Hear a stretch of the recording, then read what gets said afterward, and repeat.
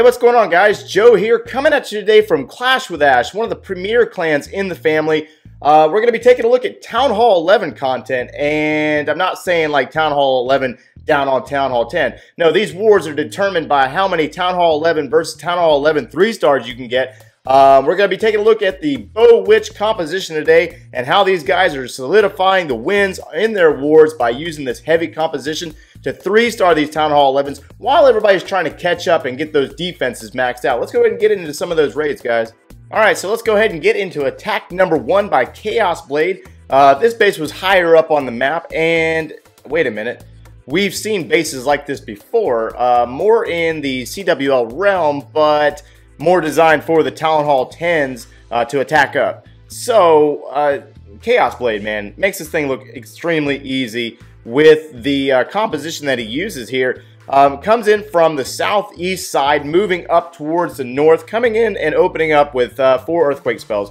Pretty standard stuff here, man. Opening up a large compartment in this whole base. Really just opening a wide funnel on the inside of the base so that where our bowlers go directly into the core. Now, as you watch that drop, he dropped a few giants for tanking, a large spread for his witches, and then the same thing for his bowlers. See how wide of a group he's got going on there? And everything's just going to kind of split off and go on 4 different directions, or 3 different directions actually. We have balloons and witches that go on the outsides of the funnel, and then we have a large group along with the heroes that go into the core of the base. We have multiple rage spells here. We have a heal spell here for the opposite side of the base.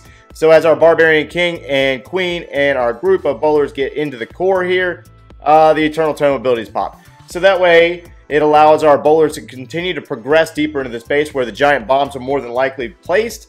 And then our bowlers and witches continue on the outside flanks, working along the 2 sides on the outsides of the base. So they're really just tying up the defenses in 2 different locations. Barbarian King and a Queen and a few bowlers have progressed deeper into the base. At this point, the core of the base is completely gutted. We have our bowlers and witches that have continued to work on their way there on the outsides of the base. Our group up in the north have actually gone down due to the amount of defenses up there and the lack of tanking power up there. But either way, down in the south, our bowlers and our witches continue to progress. Our Archer Queen is backing that up. Her ability's already been popped. Grand Warden still assisting with coverage of his ability, and our group is going to continue to work their way around and back up into the north. At this point, we have 2 splash damage, an air defense, and 2 point defenses remaining as we speed this one up and bring everything down. I mean, look at the size of this group of troops here. They just completely overpower the defenses up in this range with the assistance of the Queen. Queen actually goes down due to the damage from a giant bomb. Doesn't matter though. We have plenty of defense, or plenty of troops to finish up on that final defense. So let's go ahead and get in another one of these replays, guys. All right, so attack number 2 is about the same composition as before, only this one's addressed a little bit differently. We got our Inferno towers down here in the south in 2 different island compartments. Our Eagle and Artillery is up here near the Town Hall. All of the air defenses are more centralized, and we have this broad-faced wall up here in the northwest all the way up. And so what's going to end up happening here is Jagger's going to come in with the same groups, 3 different groups of giants. This time around, there's 2 jump spells instead of the earthquake spells.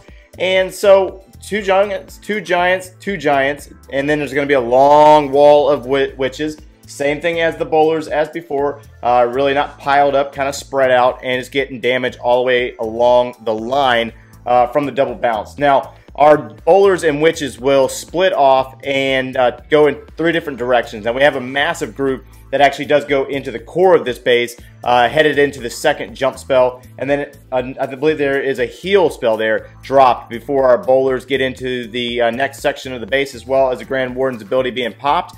Barbarian King's ability will be used as he gets in on that enemy Archer Queen, and then another jump spell is dropped. We're out of spells at this point. That final rage spell was dropped, and our witches look like they're about fizzling out on the sides, or on the flanks of the base, on the south side and the north up here where the army camps at.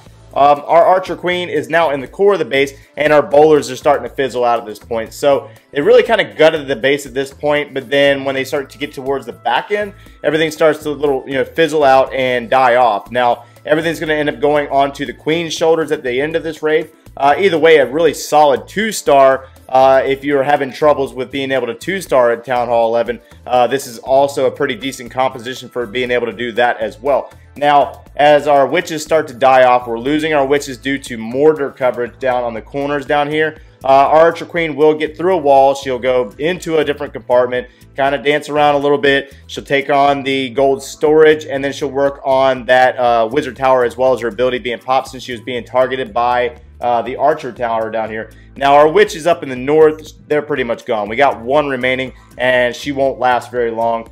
She's just kind of buying her time up there, while the witches down in the south have teamed up with our Archer Queen. Our Archer Queen's tied up on a wall, which is about normal. So you can pretty much expect that this is going to happen. She retargets, gets caught up on some skeleton traps, and then she'll go back to working on our wall. And our G-Dub, Grand Warden, will continue to cover our skellies from our witch, our single witch, while our Archer Queen sneaks in and finishes up this attack. Now, obviously, the level of the heroes are integral in this attack. They are what carries it into being a 3-star attack. Anything lower than level 40 at Town Hall 11, I wouldn't highly recommend or expect that you're going to get a 3-star attack, but you never know. If you do, I'd like to see them. Either way, so we're going to finish this one up.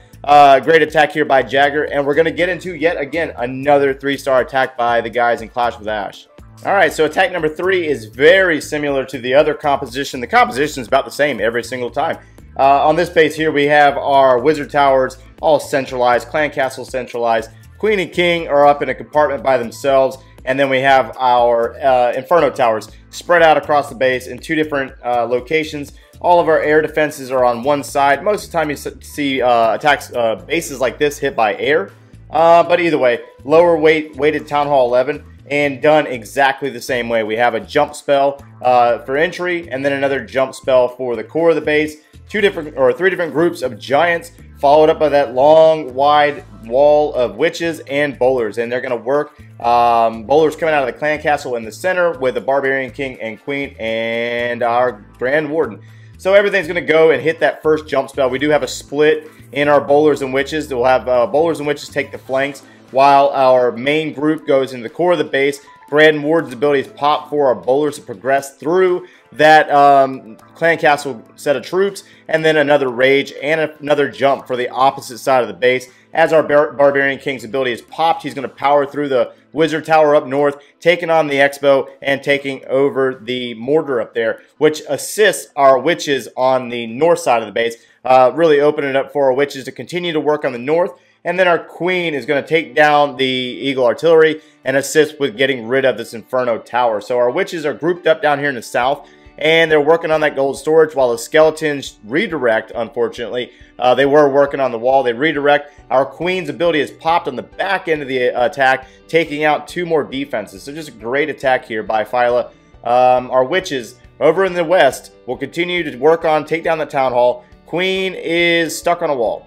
Go figure. She's stuck on a wall. That's about the norm for her, as our witches are battling it out versus an Expo down here. And that will go down, and then followed up with the amount of witches that are still on the base. They just simply overpower the base. We still have our Archer Queen with some health going on there, and she's not being targeted. Just a great attack here by Phyla. So we're going to follow it up with one more attack by the same attacker. Same strategy, guys. Alright, so let's go ahead and finish it up with attack number 4. You guys have seen this base multiple times. I mean, this is an old school base. Centralized Inferno Towers that are obviously not fully maxed out. This is a lower weighted Town Hall 11. You're going to get these about midway down the map to the bottom of the map in Clash with Ash. Anyways, so all of our Wizard Towers are up in the north, and then our Eagle Artillery is down in the south. We've seen this base probably a million times. And what the attacker here, Phyla, is going to do is about the same composition as before.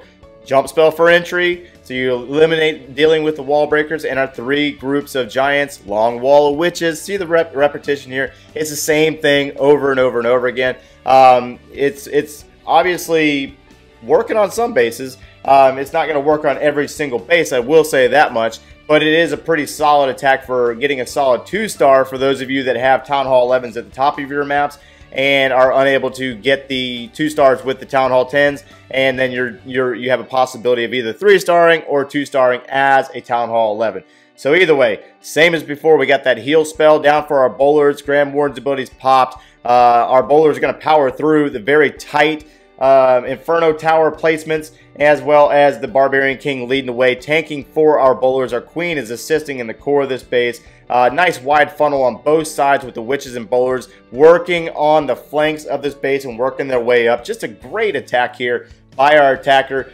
Queen's abilities popped in the center. She will take down that Inferno Tower, or not Inferno Tower, the Expo up there. And now she's caught on a wall, which is about the normal, as well as our bowlers and witches just completely overpowering the eastern side and northwestern side of the base. We do have some wizard towers up there, but the Queen is there to follow it up and finish up this attack. So hopefully you get something out of this video for you Town Hall 11s. Hopefully we're able to get you some content versus other 11s. Smash that like button, share the video if you guys enjoyed it, and thanks for watching, guys.